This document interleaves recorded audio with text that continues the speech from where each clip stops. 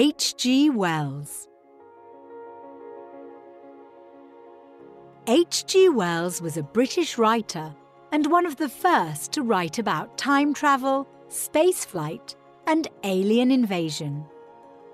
Wells was born in Bromley, Kent, on the 21st of September, 1866. He left school when he was only 14 and worked in various jobs in order to earn money for his family. After a number of years working as a shop assistant, a chemist's assistant, and a teaching assistant, he won a scholarship to study biology at the Royal College of Science in London. Wells left college in 1887 and became a teacher. He began writing in his free time and published his first novel, The Time Machine, in 1895.